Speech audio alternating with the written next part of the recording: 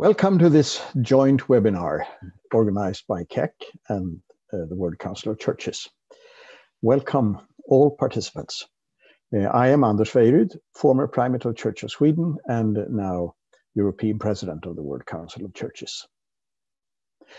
In times of fundamental changes, we easily become very short-sighted and often lock ourselves to our own limited perspectives. Today at this webinar, I'm sure we will meet many more perspectives, experiences and knowledge. At least that is what I hope. Also in Europe, people live under very difficult circumstances. Some of us are constantly reminded of the risks of lives by the lives they live. Others are not at all aware of this, as they live lives that seem so protected and secure.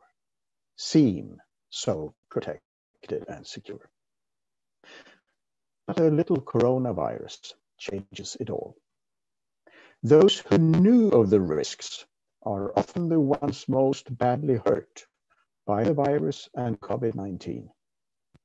Those of us who live protected lives often turn out to be the most frightened, though we probably will fare far better than those who were used to risks. As it is said in Matthew 13:12, to those who have, more will be given, and they will have an abundance. But from those who have nothing, even what they have will be taken away. When Jesus said that, it was in a very different context. But here today, those words signal injustice. Our task this afternoon is to meet under the heading Justice and Peace. It is a privilege for me to introduce today's moderator.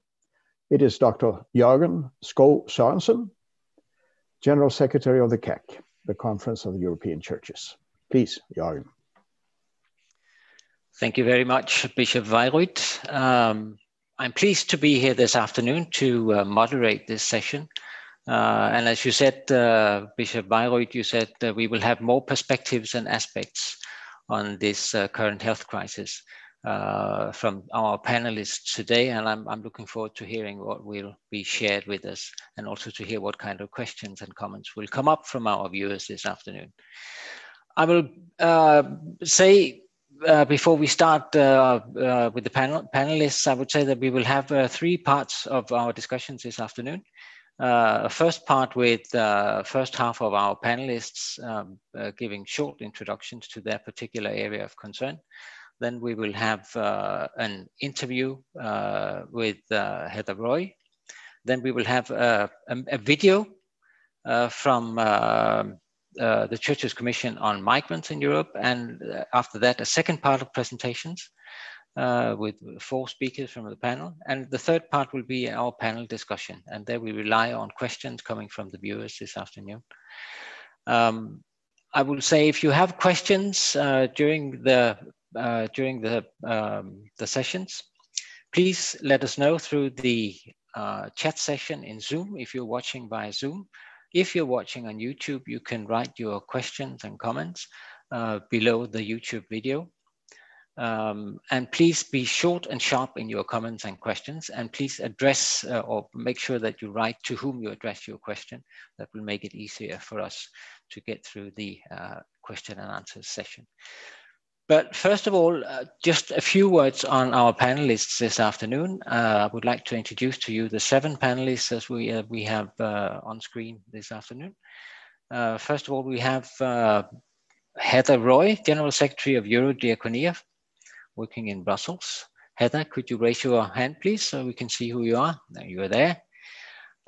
You will speak, or you will give an overview on COVID-19 as a disease of the poor and the social economic impacts of the COVID-19.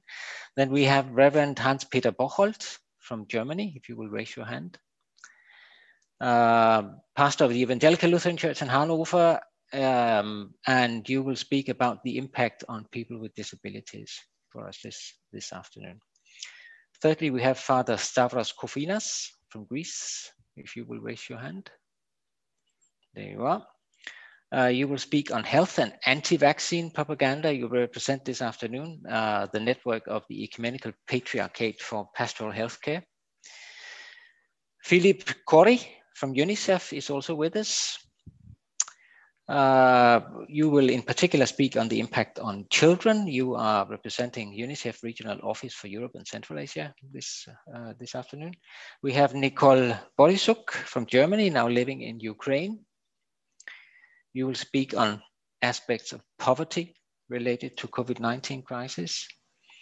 You're heading a faith-based NGO in Ukraine, Living Hope, and we'll speak from that perspective. Maria Sonnleitner from EICE in Austria. Are you here? There you are. You will address the long-term consequences on young people and with particular aspects of mental health in this crisis. And finally, we have Richard Reddy from Bradford, England, speaking on Black and minority ethnic communities, whether there's been a disproportionate impact of COVID-19 on these communities. So 7 speakers plus a few other things we will have to find time for within the next hour and a half. This means that it will be short, sharp interventions from our speaker this afternoon. And I hope that I will be able to maintain the time schedule that we have available. That is until 5:30 Central European time.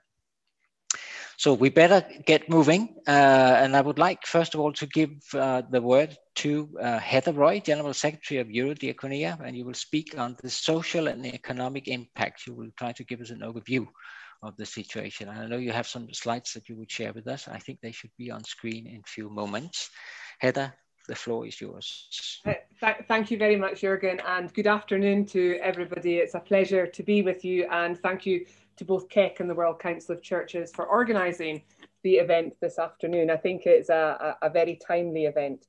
Eurodiaconia, as many of you know, we have 52 members across Europe. We're working in 32 countries and territories, and we bring together the diaconal work of churches and Christian-based organisations around Europe.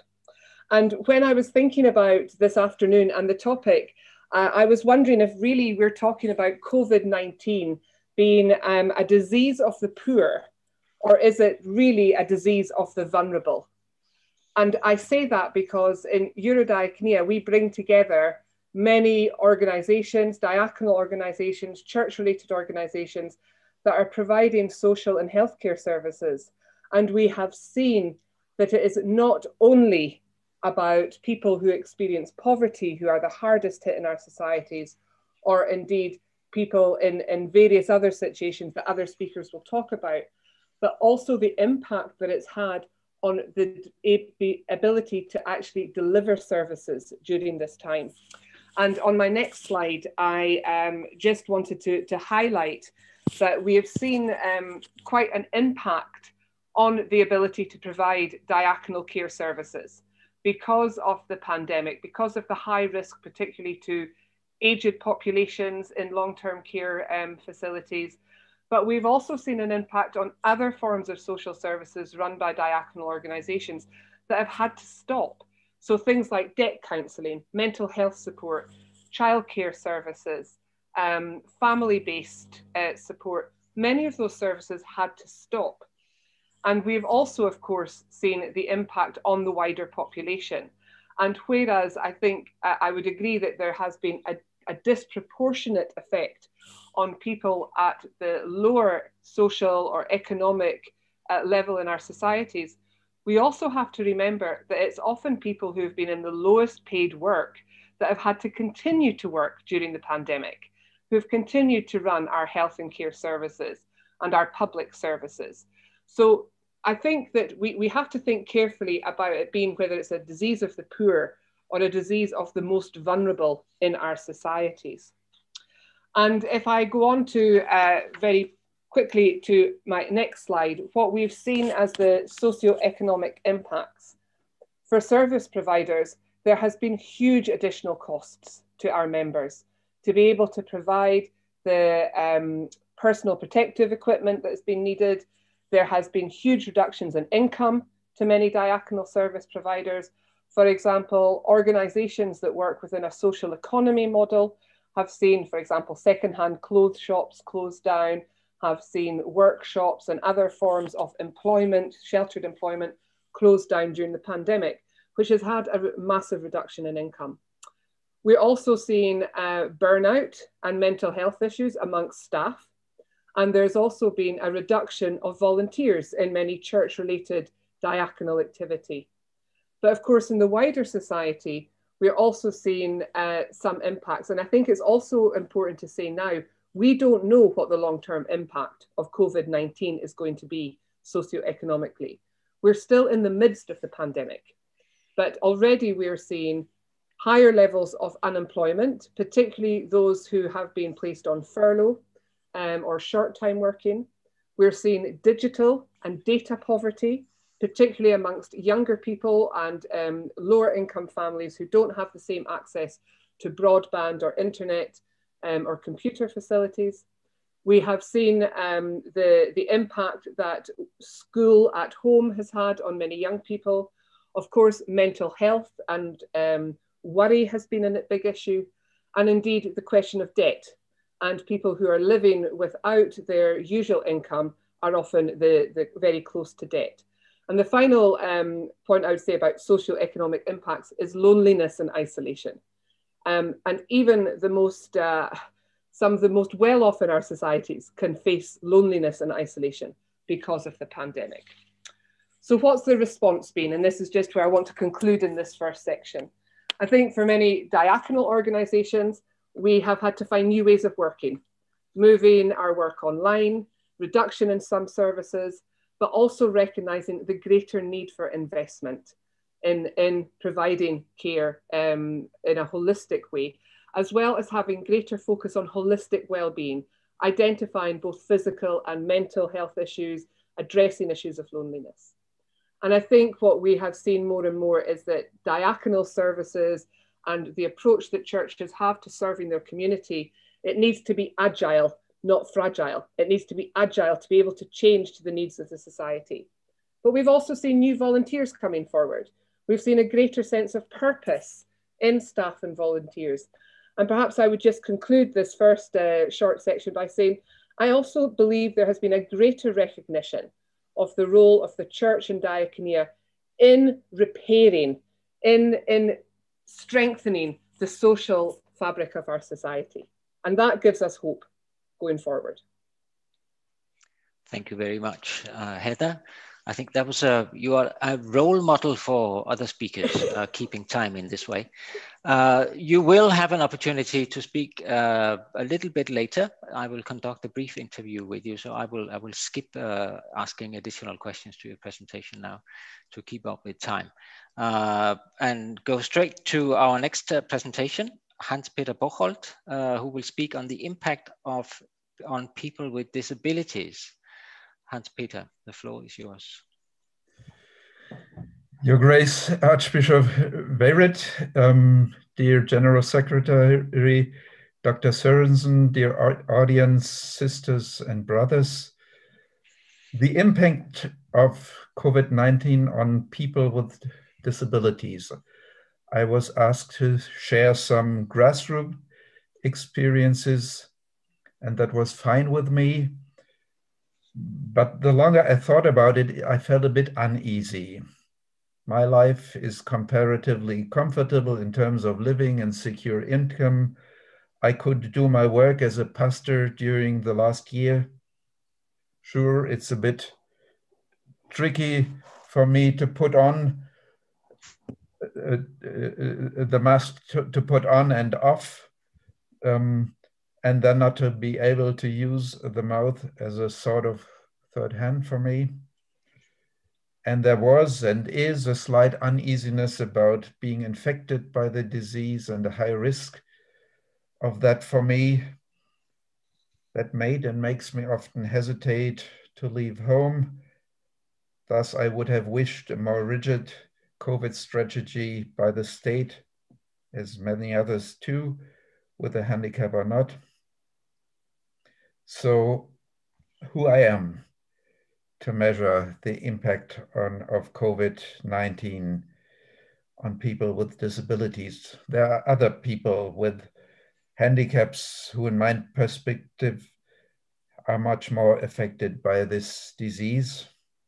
I think of N, a man mid-50 who in his early childhood was infected by meningitis.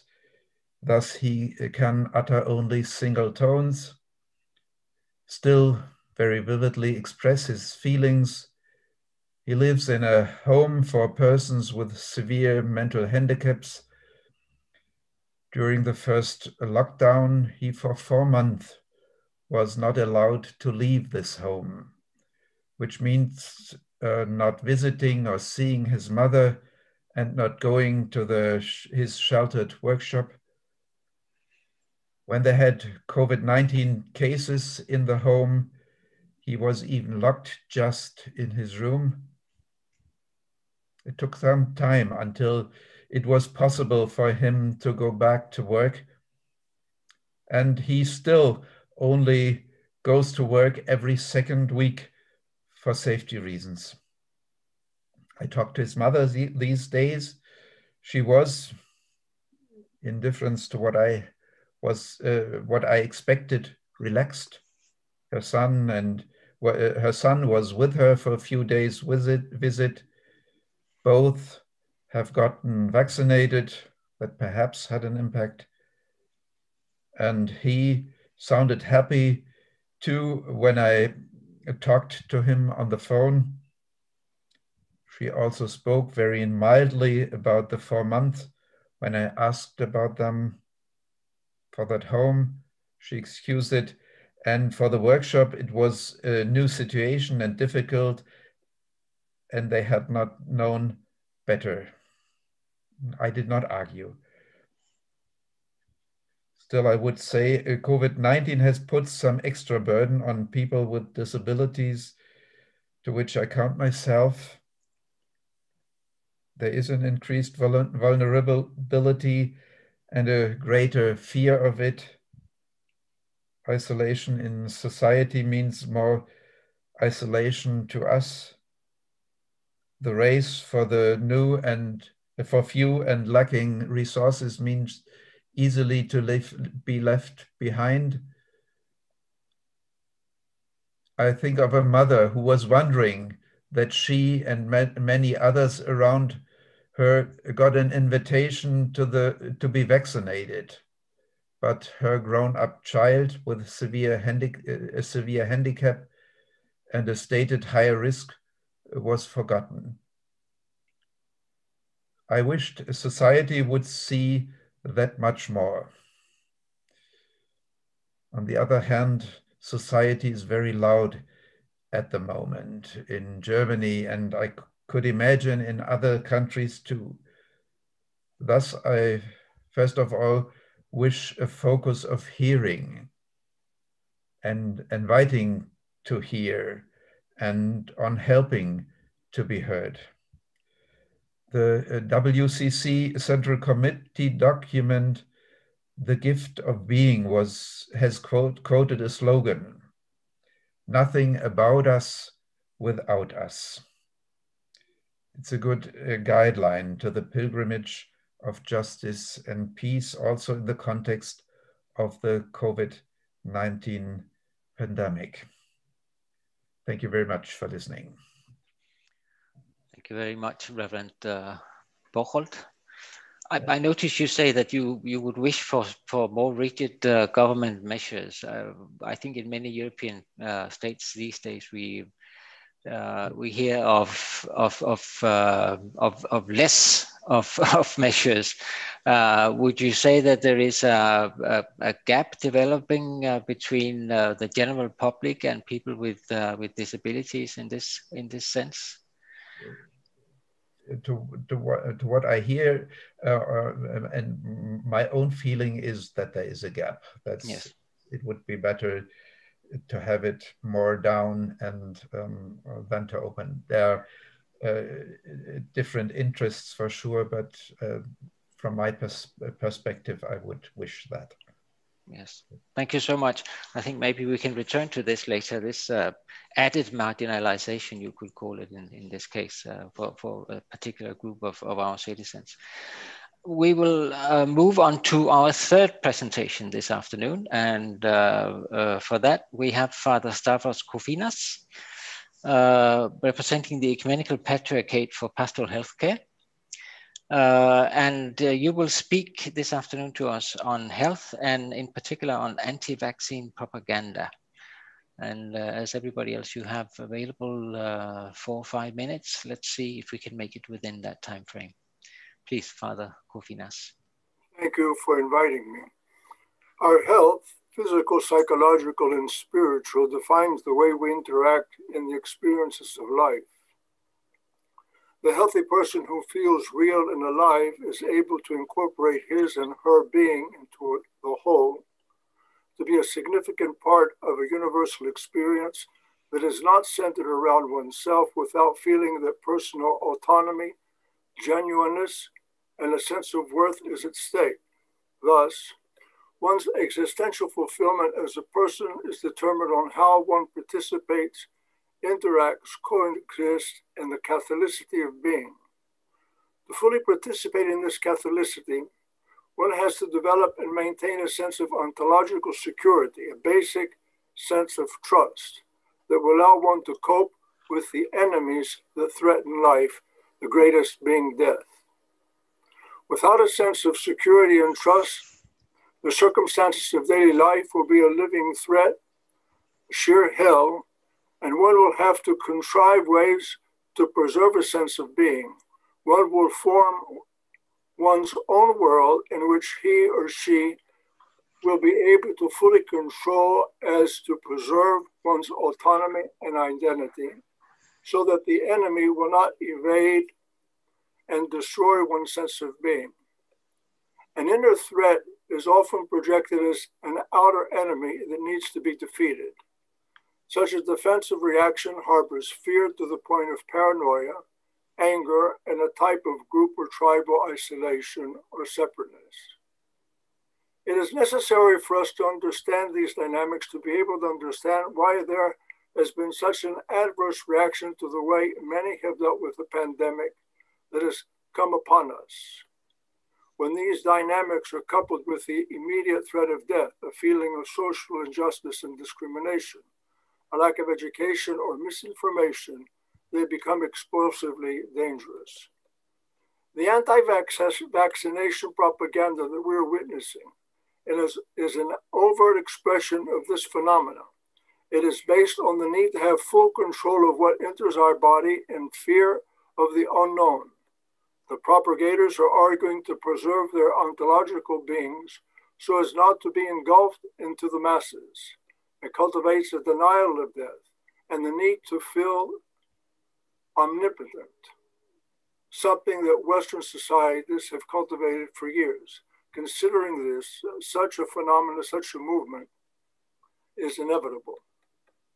The growing fundamentalistic trend that is characterizing many faith communities has become part of the anti-vaccine propaganda because, in essence, these communities express the dynamics of the unhealthy psychological and social makeup of those that adhere to them. Although they profess a total faith in a God that will protect them from all dangers, in practice, they breathe mistrust both in life and man. They cultivate doubt and shame in the fear of condemnation, the fear of ostracization from the group that will protect them from all evil. After the pandemic ends, we as faith communities will have to deal seriously with these fundamentalistic trends that undermine health on all levels of human existence, cause division on all levels of society, and distort the possibilities of establishing a healthy faith in God. This will be our greatest challenge. Thank you. Thank you so much, Father Kofinas.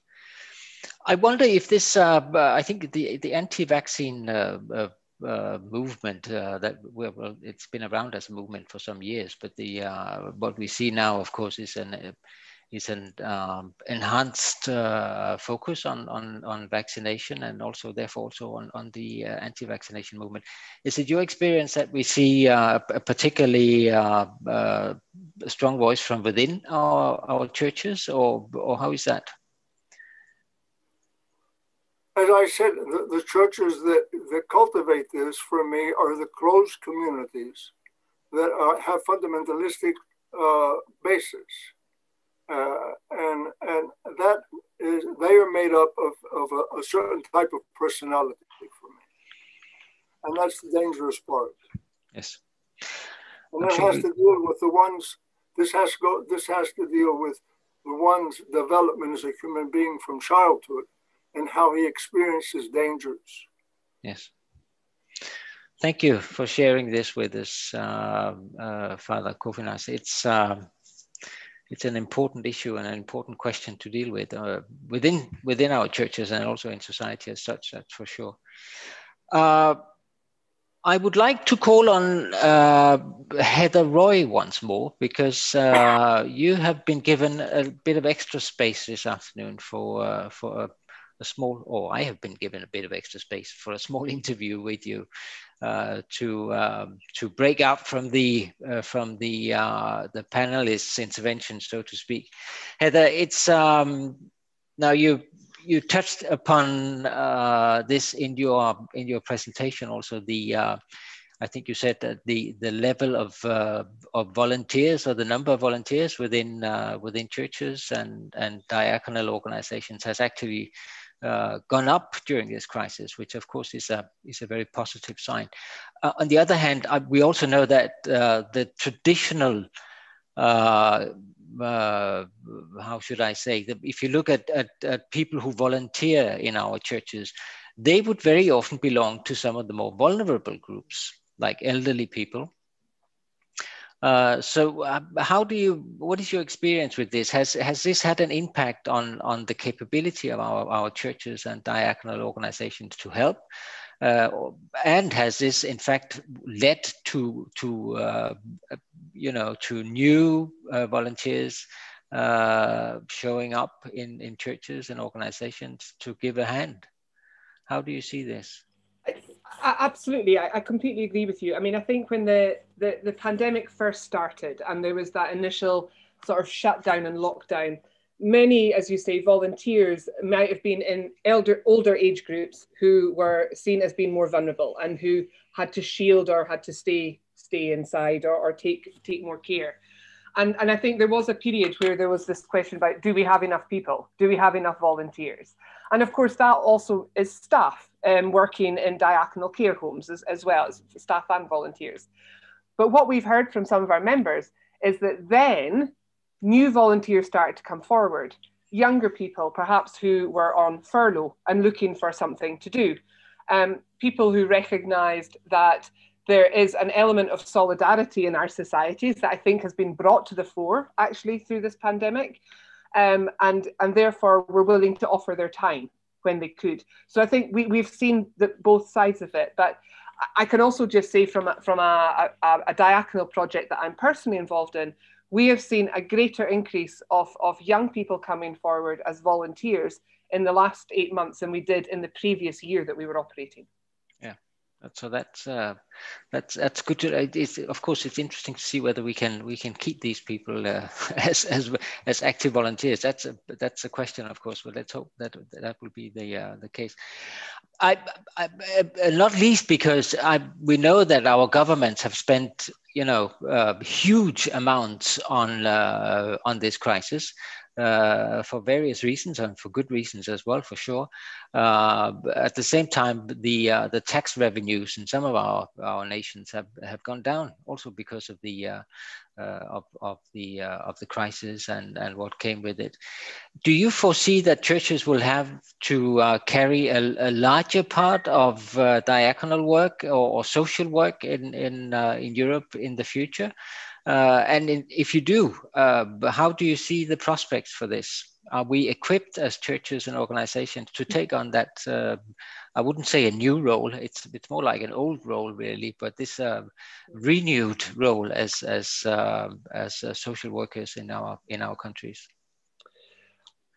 I think again, there's sort of two answers to that. One is that the economic situation is obviously of concern, but there's also choices that can be made by governments about where they put their spending. And I think one of the things that we've recognized is that social care, social work, diaconal work, which has usually been, frankly, undervalued, under-recognized and under-resourced, has now been recognized as being absolutely essential in our societies, whether it be secular or organized by religious communities, by churches. It's now seen as being absolutely essential.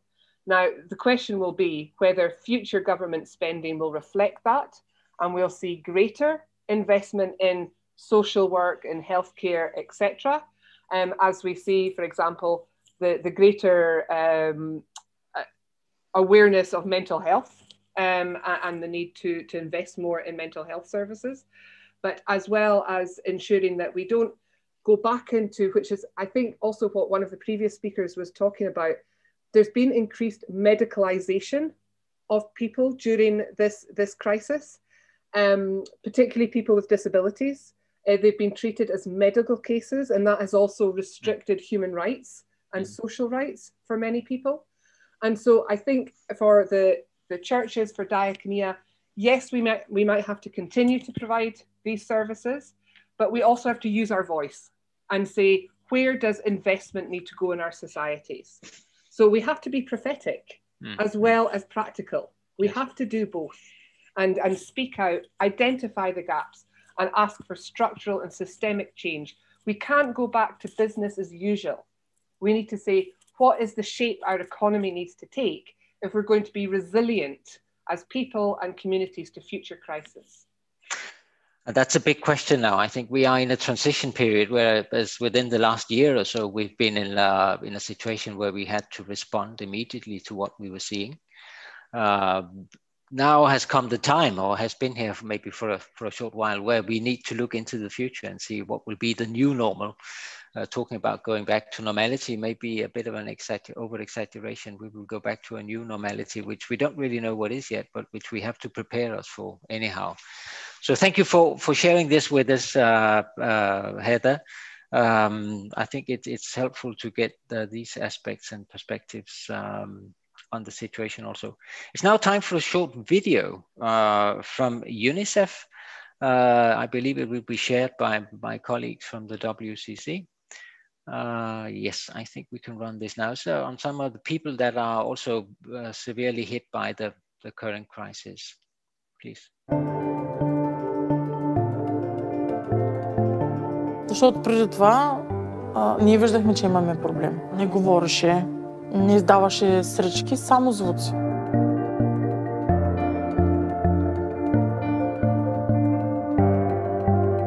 Неговото разстройство е от аутистичния спектър. Автономността, уменията също изоставаха за неговата възраст.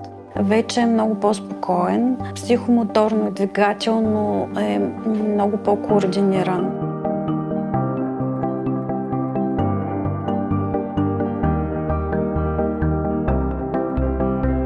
Ние знаем, че всъщност най-голямата инвестиция, която човечеството прави, е инвестицията в ранното детство.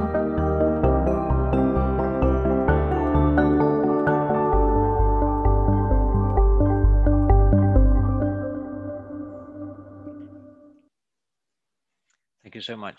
Obviously, for families who have to travel with their children for treatment of various parts have been hit hard by the current crisis, where we have been discouraged from moving around. So this is a good example of one family that has been hit by the measures taken during COVID-19 crisis. This was a video from UNICEF, and our next speaker is also representing UNICEF. It is Philippe Corey, Deputy Regional Director, UNICEF Regional Office for Europe and Central Asia. And Philippe, you will speak in particular on the impact on children related also to the video that we have just seen. So please, Philippe, the floor is yours. Yeah, thank you so much. Actually, I will build on what Eder said. You know, it's the time to invest in systems that are resilient for the most vulnerable. I mean, education system, health system, protection system, we are not functioning for the most vulnerable in times of crisis. The Roma child, the child with disability, the child in institution, the child from the poorest household, the migrant child, we're not accessing to these services. No, any form of learning, not even immunized, not even having the proper care, even a victim of violence, stigmatization during this crisis of the pandemic, and it's still unfolding.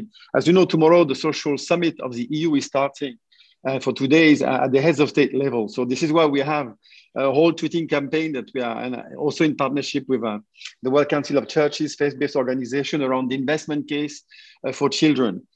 We need to be moving in terms of sustainable funding, so that you could have really a long-lasting approach to this resilience. So definitely, we are piloting with the European Commission a financing facility called the Child Guarantee that has been approved by the European Parliament. Vastly, I must say. And we hope that the Council, the 27 member states of the European Union, by the end of the year, will actually, after the Council conclusion, approve this financing facility. So it's really funding that will be available for public policies of governments in terms of children programs in relation to this resilience of systems, in terms of alleviation of poverty. This COVID-19 is probably generating now beyond the 22 million children already at risk of social exclusion, more than 6 million children, again, that are going to be falling into poverty in the years to come because of the socioeconomic impact of this COVID-19 pandemic. So that is really for us a very important. We have to break the cycle of disadvantage very early on in the early years. And you need systems for that, for early child education. I mean, giving the access to some form of learning to the most vulnerable, knowing that probably this on-off type of, systems of online, that is not given to the most vulnerable. The children in middle-class families could somehow access to some form of learning through online classes and so on. But the most vulnerable had for close to more than half of a year, and some close to a year, no form of learning of any kind. So this is really something that will affect their own capacity to grow in societies and integrate in the society. So that's really a major issue there. And when it comes to health, obviously the fact that the health system has been completely paralyzed by this COVID-19 pandemic response, simple routine immunization were not even carried out. So it means that hundreds of thousands of children in Europe were not immunized against polio, measles, entire cohort have been missed. This is very serious what's happening. And even maternal health was very much challenged, and neonatal care was also challenged. So those are very serious dimensions that we need to work on to have and build this resilient system. Again, the Child Guarantee could be helping governments to do so. And that's really what it is all about. And that's a second level. And colleagues mentioned the vaccine hesitancy, and it's really a huge issue. And I'm glad that we have this partnership with a faith-based organization, because you can really do a lot there. I mean, vaccinations, we know as UNICEF, as one of the largest, if not the largest provider of vaccines in the developing world, that it saves 2 to 3 million lives of children a year. So that cannot be denied. So we need to be careful, because this anti-vax movement, as it is called, could really jeopardize, all these international committee years of investment to prevent polio, to prevent measles. I mean, we have seen resurgences of this disease that were, almost extinguished. So that's really very serious what's happening in terms of backfiring on all these investment made by the international committee to immunize children. Next year is also very important, because next year you will probably have vaccines available for children. So we need really to be strong there, and UNICEF is going to be certainly pushing, a strong position there, because we cannot just let it be like this. We don't want to stigmatize anti-vaxxers. Very often is wrong information, people in doubt, and some are really professional in, instilling the doubts in young mothers and families. So it's really, instead of polarizing, we prefer to, try to explain, provide access to the right information to reassure, and so that families, parents in particular, young parents and young people understand the value of vaccination. So a battle that we are very happy to continue to undertake with you. I know we have vaccination champions across faith-based organizations. We are working around the ethics of vaccination, the access to vaccines for all, not only within, but also societies, but also across countries, developing or developed, is very important. And UNICEF, with the COVAX initiative, has done everything it could there, because that's very serious. And hopefully the licensing fee, now we see the US administration making some statement in that regard, could be an opening that would give more access to this vaccine. So we have seen an impact. So increased poverty, health has been impacted, education has been impacted, but we have seen also parents completely struggling because in this lockdown, with children, I mean, having a situation where they still wanted their children to learn something, it was very stressful, and mental health is not also mental health for children and adolescents, but also of parents that was really affected in this lockdown situation. And we have seen many rise of violence within household, even against children, and gender-based violence, as you all know.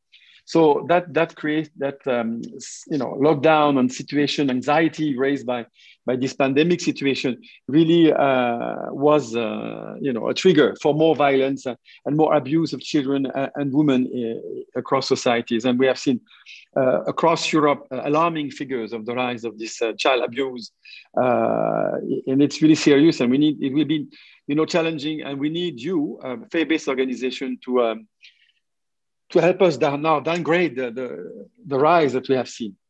And you are value-based, and your outreach in communities is certainly valued and will be extremely useful in that regard. And we have seen also further stigmatization. Myself, I visited several reception camps of the migrants, particularly child migrants. They are the vector of the disease coming to Europe, and that was really challenging. And you have about 12,000 children and accompanied minor and separated from their families that were really stigmatized. And we had really to even with some governments to explain that you have also to take into account this consideration, and we need to work together. And the partnership we have, the platform with faith-based organization against the stigma of the migrant child, is really important. Again, it's a value-based approach, and in your communities, this is a way to change perception. With the tolerance, dignity, and those are values that are the most important. So really a lot to do together, and making that investment case, we need systems. We don't need charity. We need systems to be in place, because this is a right. And fundamentally, when we speak about peace, it goes through social cohesion, and social cohesion goes through social inclusion. So we need to have this system facilitating the social inclusion that is needed ultimately for peace and social cohesion of our society. So it's about that. And this is why we try to convince, and with your help, this government's meeting in the next 2 days in Porto, online or in Porto physically, at the heads of state level. So it's the time to tweet and retweet this investment case for children, because this is what it is all about, is systems, budget access, and engagement of governments, understanding that breaking the cycle of disadvantage is the best way to build social cohesion in your own society. I'll stop there to leave more time for colleagues. Thank you so much. Yes, I will not ask you any further questions at this stage, but there will be some questions relating to what you've been saying. I think they are being raised in the chat here and also in our YouTube channel. I call on everyone who has a question or a comment to what is being said to share that with us, and we will see whether we can include that in the question and answer session at the end of the panel session. Thank you, Philippe, for sharing this with us. I'm not sure whether it's a gloomy or an optimistic picture you're painting of the future. Again, I think we can say we're in a transition period where we hardly know what is, we're just about getting used to what is happening now, but I find it very difficult to really to plan for the future because we know so little about what will be the true consequences of what we're seeing right now. I will move on to the next presentation, which is by Nicole Borisuk, originally from Germany, but now living in Ukraine, heading the Christian faith-based NGO Living Hope in Ukraine since 1999. And you will speak to us about poverty. Nicole, the floor is yours. Thank you very much. I'm representing not only Living Hope, our grassroots organization, but also Interdia, which is a learning community for Christian social action and living conviviality in Eastern and Central Europe. This academy has 3 pillars, which are learning, research, and networking. And during this time, it was a real source of impact to the grassroots organizations which we are representing. The crisis connected to COVID-19 has already increased poverty in Central and Eastern Europe, as well as in many other parts of the world, and is continuing to affect the daily life of millions of people in our communities. The pandemic exacerbates inequality, injustice, and poverty in our region and highlights the shortcomings of the systems we live in and the vulnerability of certain people groups. It also highlights the urgent need to rethink the structures we live and work in, and of course, the structures we have built in our Christian communities and ministries. Some people say the safety measures and regulations are the same for everyone, for the rich and the poor, but they forget that the reality of people living in poverty is much more challenging and cruel, and that the life of people having a decent income is much more comfortable. Housing conditions, food supply, income, internet access, and availability of healthcare are different and make injustice and exclusion more visible. It makes a difference if you face lockdown measures owning your own spacious house or living in a rented 1-bedroom apartment as a single mother with 3 children. 69% of Ukrainians have experienced the economic impact of COVID-19, according to a survey commissioned by UNICEF. Almost a third of respondents reported losing their jobs, while over half spent their savings and cut their expenses for food. Mostly impacted are people from the following groups: elderly people, people living with disabilities, women, especially single mothers, and older women in rural, isolated, or conflict-affected areas. Also, workers and micro, small, and medium-sized entrepreneurs. Also, ethnic minorities like Roma minority, and people living in homelessness or people living in institutionalized systems. As faith-based organizations, we are committed to pay attention to the physical, emotional, and spiritual well-being of our neighbors. Having a holistic approach has guided us through these challenging times and helped us to grow in the process of facing and tackling poverty in our communities. We are called to find new forms, new ways of conviviality, the art and practice of living together with people living in poverty despite of social distancing and fear. In the following, I want to share some insights from my practice here in Ukraine, from the experiences we make on our journey. Many people in our communities approached and continue to approach us with their physical and mental needs and material needs. People are asking for food, medicine, housing payments, payment for healthcare. As Christians, we believe that we are called to share our resources with people facing poverty. Usually we took a participatory approach in our ministry, rather teaching people how to fish instead of giving out fish. But COVID-19 has forced us to establish an emergency fund for food supply. The new reality depriving the income demanded from us the willingness to rethink our approaches and strategies according to our mission and values. During the first total lockdown, we have delivered more than 1,000 food packages to families and elderly people in need. We organized means of transport to be close to the people and help them literally to survive.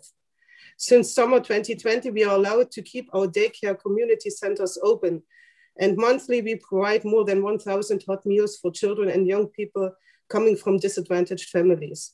We pay more attention now to the fact to cook healthy, balanced meals, understanding that the families cannot afford certain expensive groceries. The remaining food is given away as well. Nothing is wasted.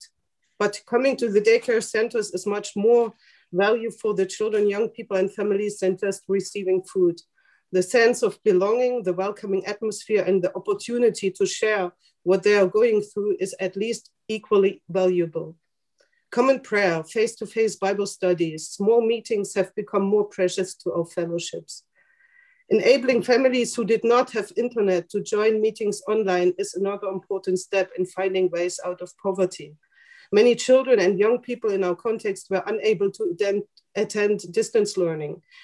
We made it one of our priorities to change this for the people in our program, and in a rather short period of time, most of them were able to use the internet. Now we are offering blended activities with some people meet face-to-face, while others from rural areas or even other countries can join in online. This is one of the big gains from the crisis and something we are thankful for. In conclusion, we believe that Christian community is called to be a lighthouse in these confusing and demanding times. By walking alongside people whose challenges have grown during the pandemic, we learn new ways of convivial life together. Every crisis bears opportunities. For us, the opportunity to evaluate and question existing structures and approaches and develop applicable participative ways to support change in our communities, giving a voice to people facing poverty and marginalization with the aim to contribute to social justice and inclusion. Thank you. Thank you very much, Nicole, for sharing this with us, witnessing to a situation in Eastern Europe. Would you say that the churches have played a role here? Of course, that's inherent in what you're saying. Have you experienced, or could you give examples of cooperation between churches and the government in fighting or combating this crisis?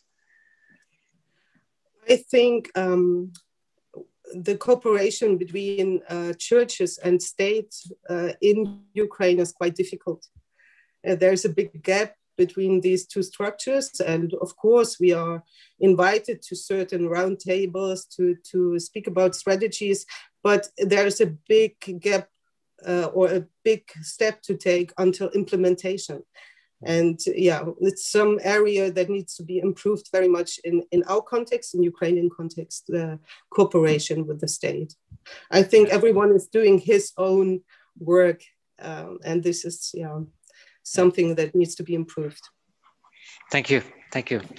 Our next presentation, before we will have a brief video clip, we will have a presentation by Maria Sonnleitner from Austria, representing the Ecumenical Youth Council in Europe today.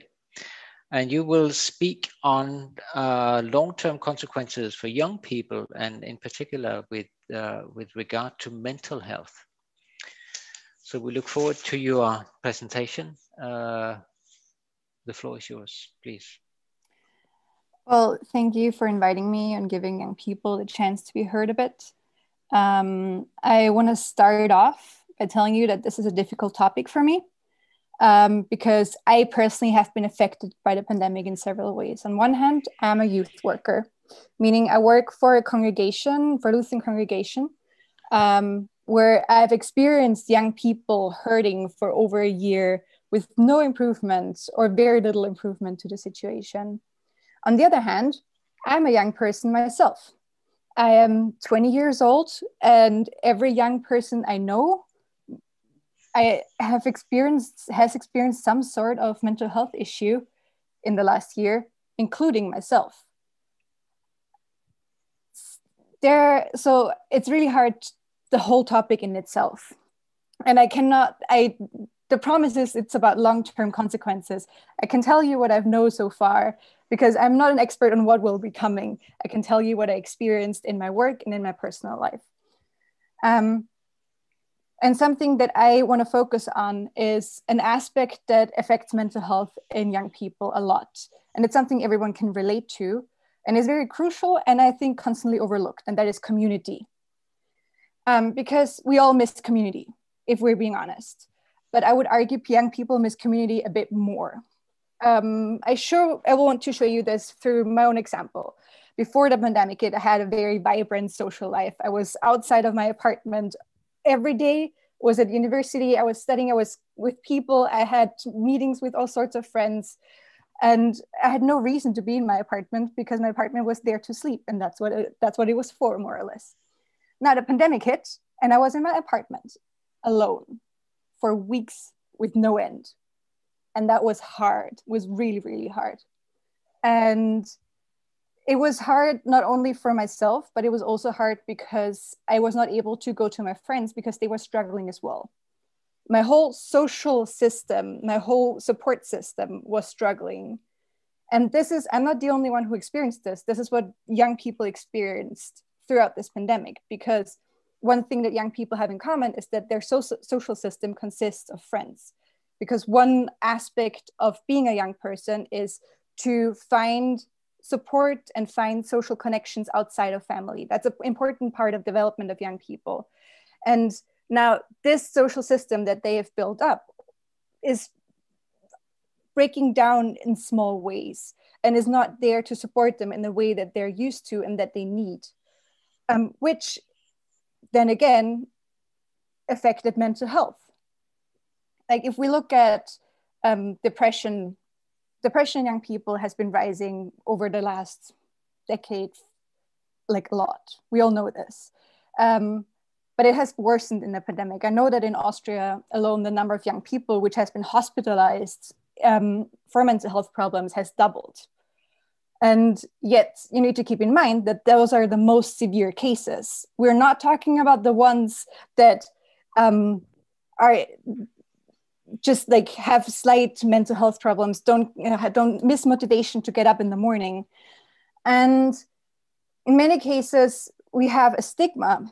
If young people are affected by this, they have hopefully a family that support them. But if there's the stigma that where the family is just like, it's just a thing, just get over it, that's not helping. And what comes with this is if you're not taking seriously about the issues that you have, then going further and finding support somewhere else is also an issue. But if you overcome all those obstacles, then there is this next big issue, which enrages me so massively, which is in Austria, there is basically no support if you want to go and have support for your mental health struggles. The state of Austria does not support anything. I have witnessed this with friends and with family and with young people that I work with, where they overcame all those obstacles and finally decided that they need to find help. And they needed to give up because they were not able to pay this fee of approximately €100 per session for a mental health specialist, because there is no support for the Austrian social state. And I live in a social country, so I would think that there should be support, but there's not. And it makes me really, really, really angry. And I don't see any change coming, and it's frustrating, being honest. Something else that is interesting is that in Austrian media, I don't know how it is in other countries, but Austrian media says that the young generation is the so-called new lost generation. There's the generation that misses out on all those fun things young people are supposed to do, like party and experience the world and have fun and revel, and they're stuck at home, not doing anything. Yet one thing young people do not want to be called is lost. Because if you're calling them lost, you're denying them the opportunity not to be lost. and to think about their hopes and their dreams, and also voice their worries and being taken serious about their worries. And I do not know how it's in other places in Austria, but I know in Europe, but I know that in Austria, they don't get their voices to be heard. Politics has been focusing so much on older people and on the economy that young people feel forgotten. When it comes to young people, the main focus is still on education. And which means you're limiting the role of young people to students. And if a young person is not a student, they're forgotten. They fall through the cracks. And young people have, to this day, very little political representation. So it's very easy to forget them. Young people in Austria don't want to feel lost. They don't want to be the lost generation, but they feel forgotten. And it is ironic because everywhere in politics, in media, even in churches, young people always hear, "You are the future." Yet they are being ignored, maybe until the future finally arrives. We don't know. Yet it's not mine to say that young people have it harder than others. All of us are suffering and all of us are missing community, but we need to keep in mind how important community is for young people, for their development, for their support system, for their mental health. Young people do not need to be educated, but they need their support system, their friends, and their community back. It's so vital. And of course, there's so many other issues that come with the pandemic and long-term effects and consequences that come with it, like uncertainty and being afraid about the future, anxiety that comes with that, unemployment, losing out on education, or losing out on once-in-a-lifetime opportunities. But there is only so much I can cover in 4 to 5 minutes, and I'm already over time. Yes. So I want to finish this by saying that for this pandemic, I've been very pessimistic about this issue, being very honestly, and I still am. Young people are being vaccinated last or not being vaccinated at all because they're too young. They might be vaccinated in the future, we don't know. The relief people are feeling in Europe and seeing the end of the pandemic is not something that necessarily shared by young people. And I'm sorry that I have to end on such a dire note, but as I said in the beginning, this is a difficult topic for me, especially since it's been hard to be so very hopeful this year. But we are talking about young people. And if there's one thing that I've learned working with young people, that there's always a grain of hope in most situations, even in the most dire ones. Thank you very much, Maria. That is very true. There's always a grain of hope. That is true. One question that you can answer with a yes or a no, even though you say that you're not capable of saying a lot about how the future will be, what the long-term effects will be. Do you think this the crisis we've been through the last year or so, will that increase what we sometimes call the intergenerational gap? Yes or no? The intergenerational gap, the gap between the young and the old of the society. Sometimes we're not able to go together, so to speak. But will this enhance the distorted images that the old generation have of the young and the young generation have of the old? Isn't that an issue that has been for ages? It is, but will this what we've experienced recently, will that enhance that situation? Will it increase this gap, you think? I think it depends on how you react to what is happening and if you include young voices. If you don't, then yes, it will. We heard a young voice today. Thank you very much. It was good to have a young voice on the panel also. We're running slightly behind time schedule. I'm aware of that. If there's someone somewhere behind the screen worrying that we will not make it to the end, but I think we will, also within the time frame given, more or less at least. It's time for a video. It's from Thorsten Moritz, the General Secretary of the Churches Commission for Migrants in Europe. It's a 3-minute video and it will start in moments.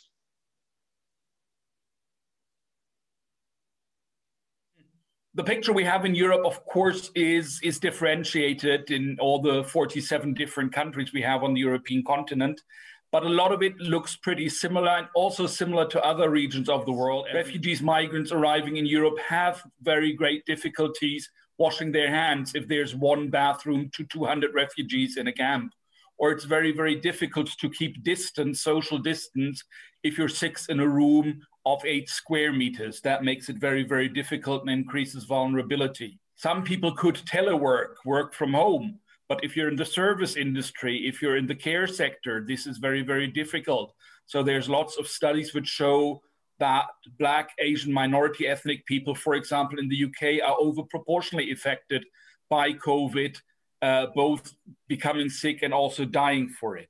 Lots of migrants and refugees in Europe found themselves all of a sudden behind closed doors and behind closed borders. Many European countries closed the borders, wouldn't allow ships to disembark anymore, and kept people out. And that's both people coming to seek protection or people who've already been admitted to the territory. Visas were cancelled and similarly. So we did have a lot of issues of scapegoatism, first towards Asian people, then any kind of migrants. And of course, there were many, many problems related to the existence of the church. Lots of churches were all of a sudden stopped from their religious practices in a worship. And what we found that international churches, or tradition, as they used to be called, migrant churches, were particularly affected by it, no longer being able to meet on a Sunday, no longer being able to do collections. So it very much impacted the life of refugees, migrants, people on the move in general, but also the churches and communities they're part of. We have, of course, seen multiple vulnerabilities for women and children. As it was already said, behind closed doors, there was very, very much an increase in abusive situations, in situations of gender-based violence. And once again, very little of that was publicly seen because it was happening behind closed doors. And we're only now understanding what happened in spring and March. Some of the strategies we have chosen was to give visibility, simply saying it's not only COVID. There's still people seeking protections. There's still people looking to come to the European continent, and they're knocking on our doors, and we should respond and not close the eyes and close the borders. It was important that churches showed solidarity. Churches in the Netherlands had set up a solidarity fund for migrant-led churches to help them pay the rent, for example, because they might not have a church of their own. And what was also important, and I think that's one of the few positive examples, is to say, look what migrants are doing for European society. I would see a chance to rethink some of our relationships. I would see a chance to think coherence in society, but that is something we need to take forward and saying, COVID was a warning. Can we come out of it better? So I think that's the challenge we have with the churches and society at large. And I think we should address the difficulties and highlight the chances. Thank you to Torsten Moritz, in particular on the challenges for people on the move in our continent, and there among them migrants, migrant workers, migrant churches, international churches. We will migrate to the UK now, at least virtually. Mr. Richard Reddy is there for us and ready to be on the panel speaking on the question whether Black and minority ethnic communities have felt a disproportionate impact. I would say it's to some extent related to what we've just heard from Torsten Moritz also, but I'm sure you can expand on this. Richard, please, the floor is yours. Well, good afternoon, Archbishop and moderator and my fellow brothers and sisters. I'm currently the Director of Justice and Inclusion for Churches Together in Britain and Ireland. And when the COVID-19 outbreak first began, some in Britain said it was a great leveler. They said basically we were all in the same boat. I think what we've recognized since particularly March last year, but we're all in the same storm, but we're in different boats. The British Minister for Health, Matt Hancock, was forced in June last year to admit that people from ethnic minority backgrounds were disproportionately dying with coronavirus. And it was the case, and research showed that they were catching the virus in larger numbers or greater numbers, and also dying from it. And then according to a census in Britain, Black, Asian, and minority ethnic people compose 14.5% of the British population. However, when one looked at the first 100 doctors, nurses, and care workers to die of COVID-19, out of the 100, 60 were Black, Asian, and minority ethnic. So you can see the disproportionality of the deaths linked to that.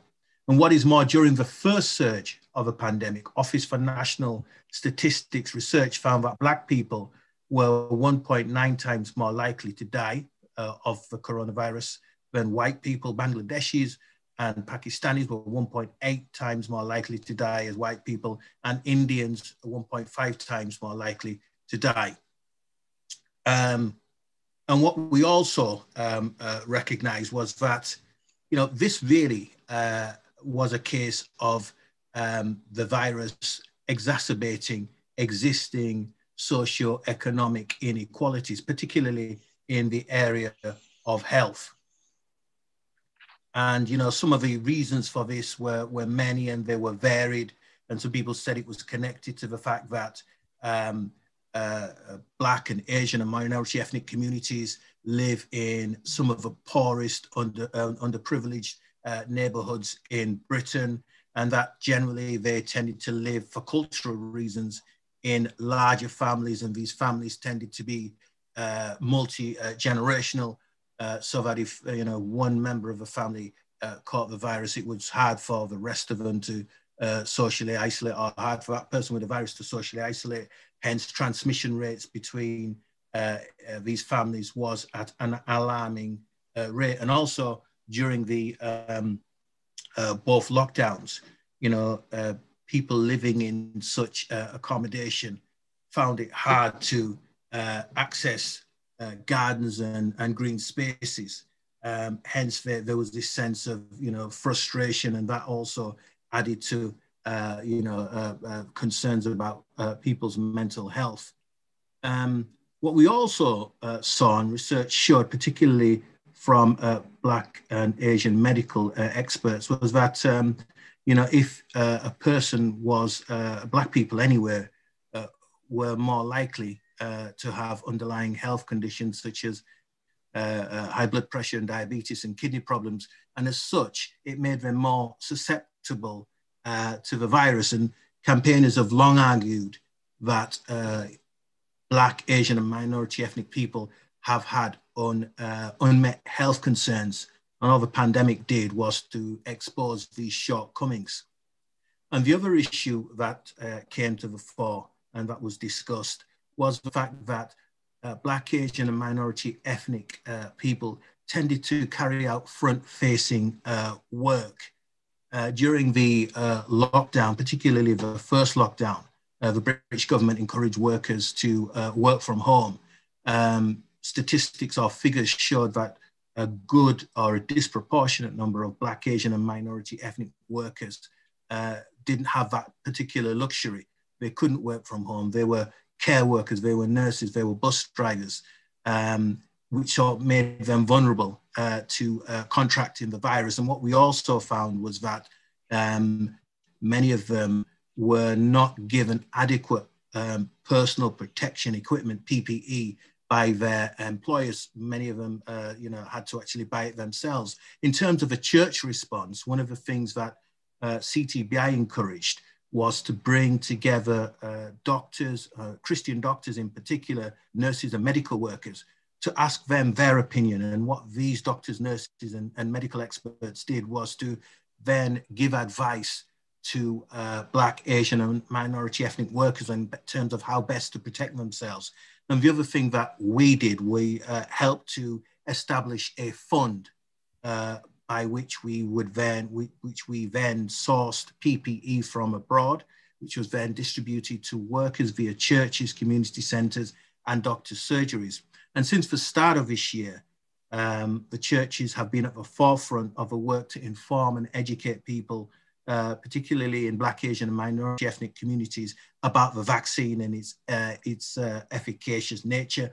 Let me just say this, that there is a lot of skepticism within Black, Asian, and minority ethnic communities about the vaccine. And some of this, I would say, is legitimate.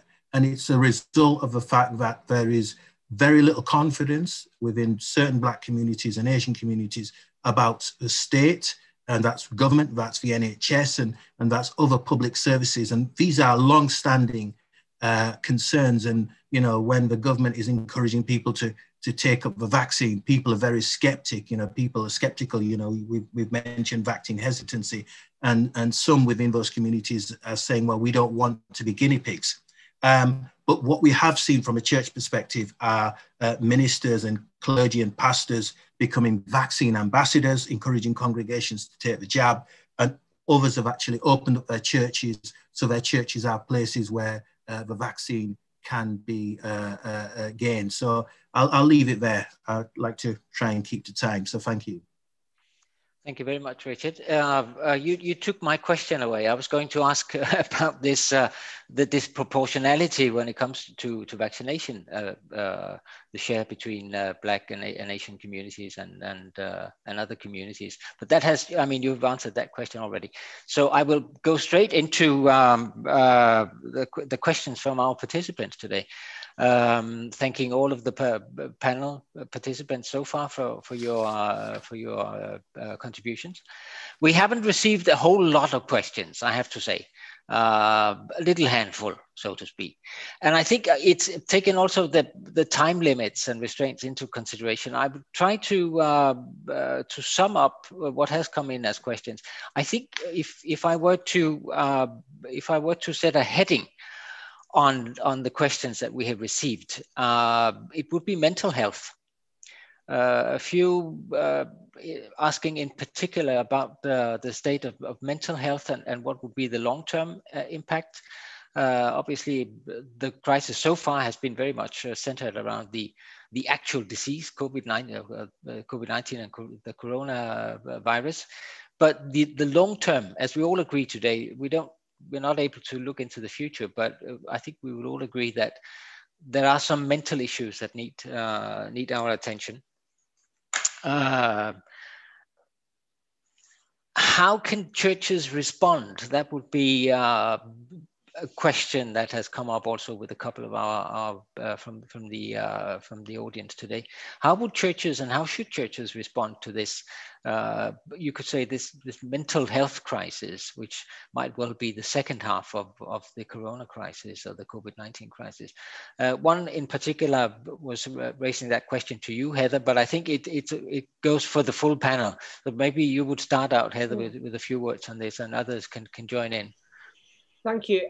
First of all, I think as churches and communities of Christians, we have to fight against the existing stigma of mental health. It's not talked about enough in churches.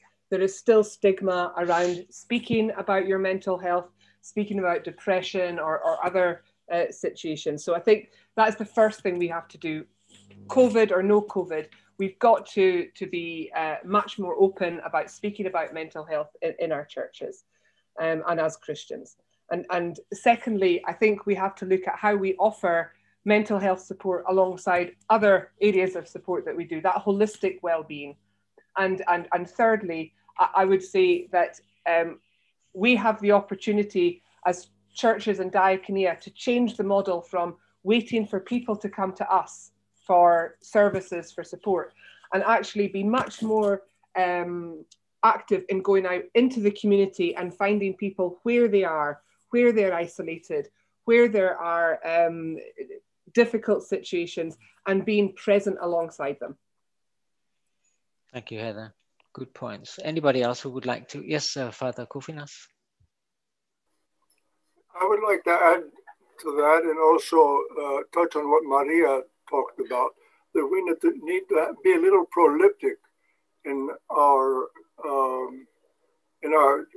churches and form a sense of trusting community where we can prevent the mental health issues and the family issues before they take place. To be there when the baby is born and the mother's having the difficulties. Sometimes we want to intervene after the destruction has taken place, but we have to be there before the destruction takes place. Sure. And it's necessary to form trusting relationships. in doing that. Yeah, sure. We want people to come to us, but as it was just stated, we have to go to people. I think maybe this crisis has also shown what relationships means. What relationships mean to people. The measures against movement and how relationships are people are fearful of relationships. Yes, absolutely. That's very true. Would anybody else like to add to this? Otherwise, we are getting close. Yes, Maria, you will have, I think you should have the last word on this. Okay. One thing I talked about is community, and why I chose community as something that is important is because I believe that one thing that churches are good at is providing community.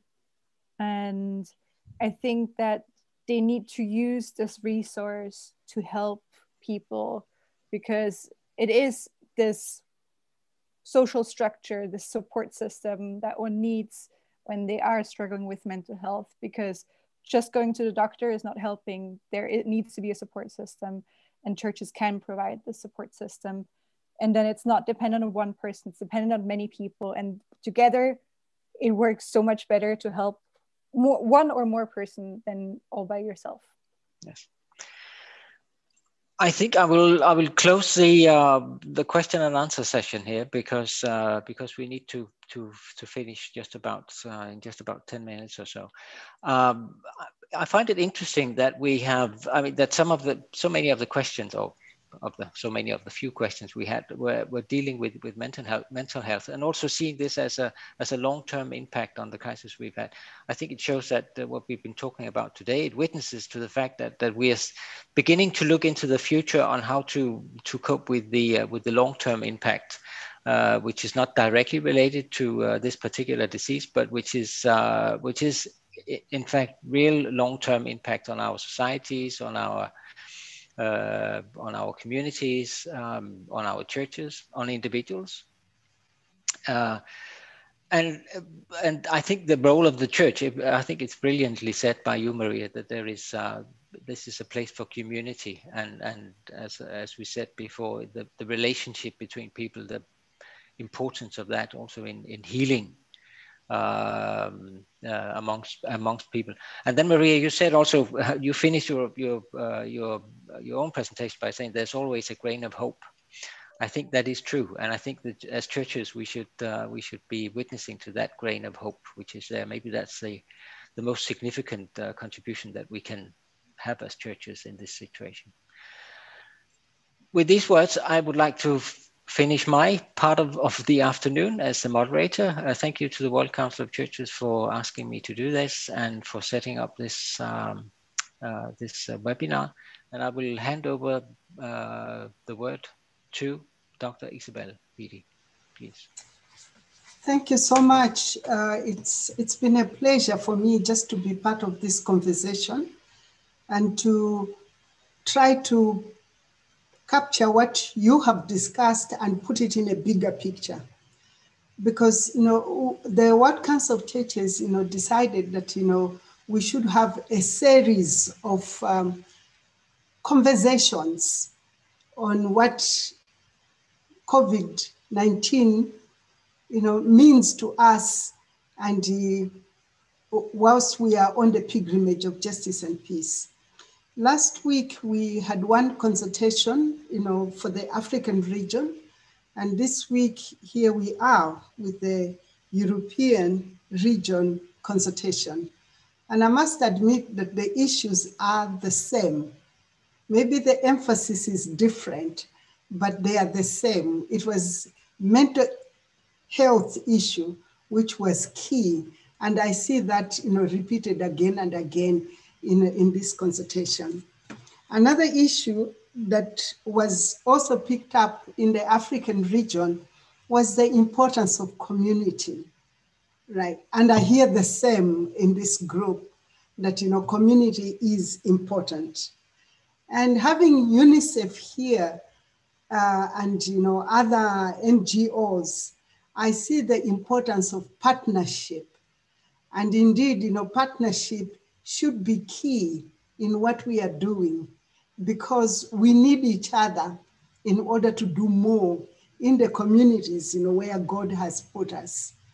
And I also see transformation of the churches, that, this is not a time for us to pull back, but to engage more, to go out and be with the people. Because through COVID, we've learned that church is not a building, it's the people. And the people, we continued, having church in our houses. And after COVID, let us continue with that spirit and go out into the community and be church with the people there. And as part of the pilgrimage of justice and peace, let me just say that, this is a methodology of framing the work that we do. And I could see, how well, we have articulated our issues within this framework of the pilgrimage of justice and peace. Very soon, the World Council of Churches will have an assembly in Europe. This concept of a pilgrimage of justice and peace started at the 2013 assembly of the World Council of Churches, which was in Asia.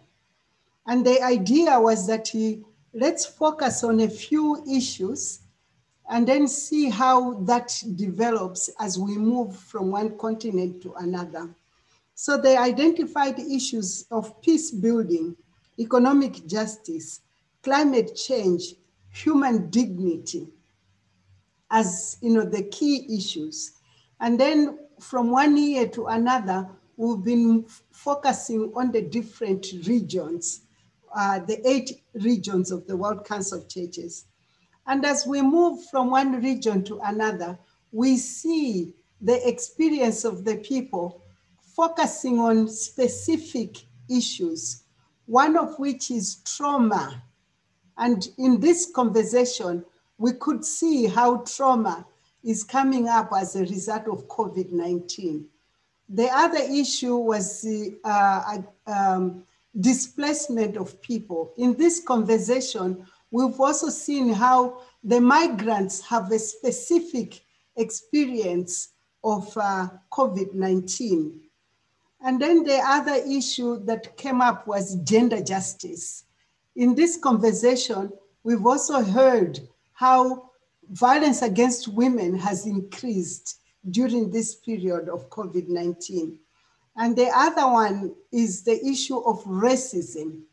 And although that one has come up only in the case of UK, we know that this is a broader problem. It's a European problem, just as it is an Asian problem, Pacific problem, African problem, American problem, and Latin American problem. So it's a global issue that we are struggling with.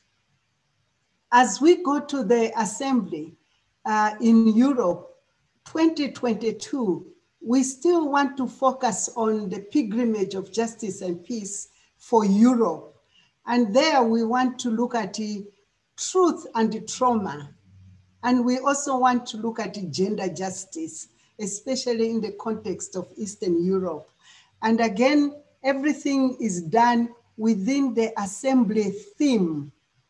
And now I would like us to look at the video that promotes the assembly.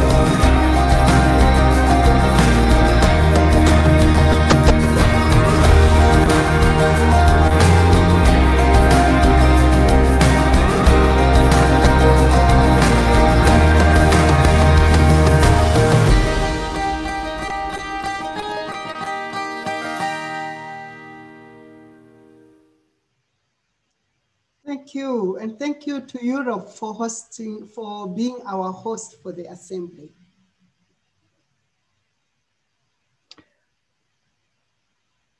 Yes, and then I was asked to sum this up. And I think everything that has been said today gives a new and vibrant meaning of the old prayer that Jesus taught us. Our Father, who art in heaven, hallowed be thy name. Thy kingdom come, thy will be done, on earth as it is in heaven. Give us this day our daily bread, and forgive us our trespasses, as we forgive those who trespass against us. And lead us not into temptation, but deliver us from evil. For thine is the kingdom, and the power, and the glory, forever and ever. Amen.